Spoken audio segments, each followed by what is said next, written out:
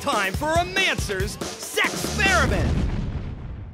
Severe drought caused by global warming threatens the very existence of life on Earth. So as a public service, Mancer's is going green! This experiment could actually save the world! It's time to go on an ecological journey with the help of the Mancer Girls!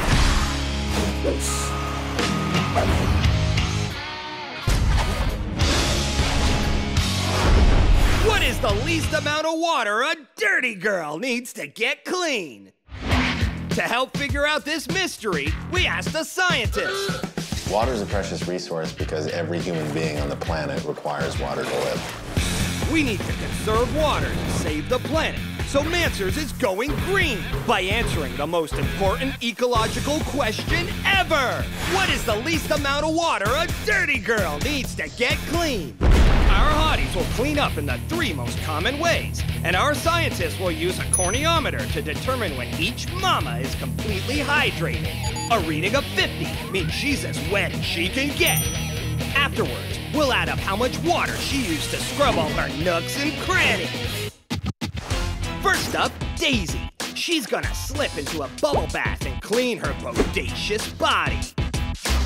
Bathtubs have been grooming greasy gals since 3300 BC, when the ancient Indus Valley civilization utilized copper piping.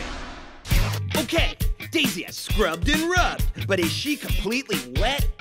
Let's go to the corneometer. Our scientist determines that she is at full epidermal hydration. But how much water did she use?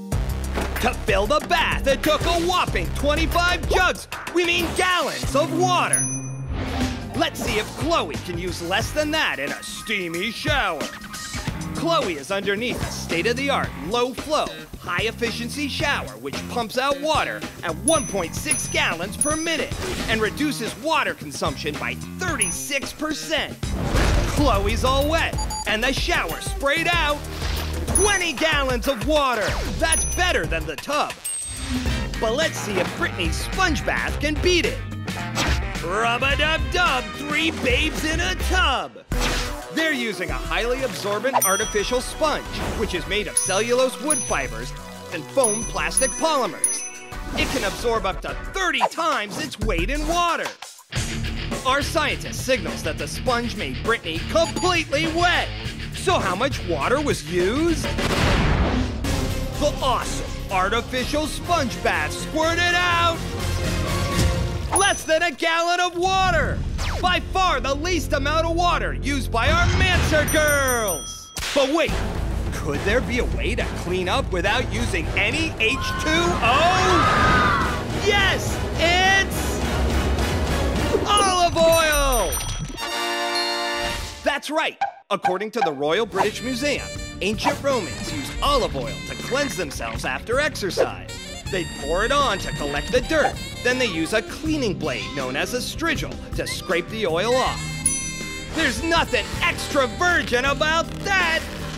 What is the least amount of water a dirty girl needs to get clean? None! To conserve water when your chesty chick reeks, use olive oil to clean between the cheeks. We've got the goods they didn't teach you in school, so come back for more!